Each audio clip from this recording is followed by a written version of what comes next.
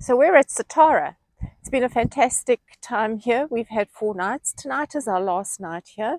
And we're on one of the non-electrified sites. There are 5 as you come in the boom.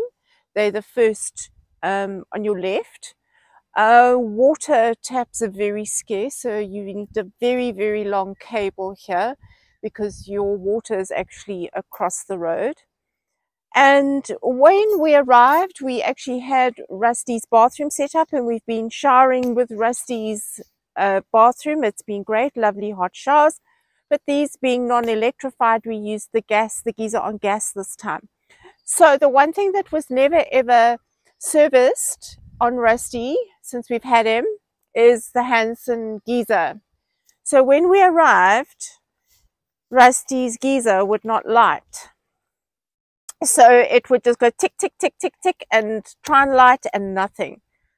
So after attempting many other things, we then stripped it. So to strip it, you have to take this off, the housing off, and then you need a 14mm spanner to release the nut on the gas line, which you then push into the grommet.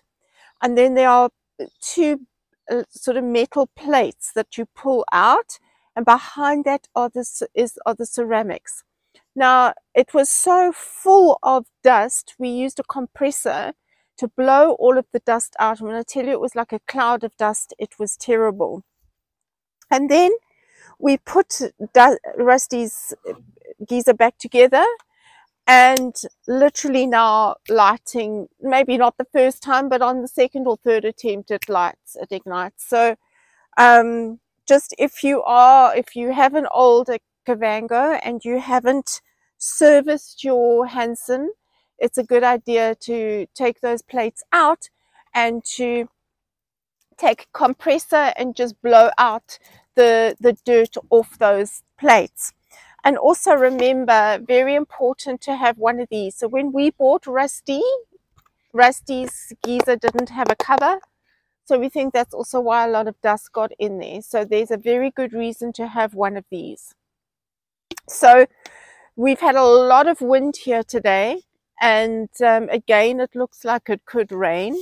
And Satara gets very, very muddy. When we arrived, it had been raining for 2 days beforehand, and there were some really muddy sites with lying water. So we packed up Rusty's shower this morning, and we are going to pack away his awning tonight before we go to bed, and then we make our way to Letaba for 4 nights.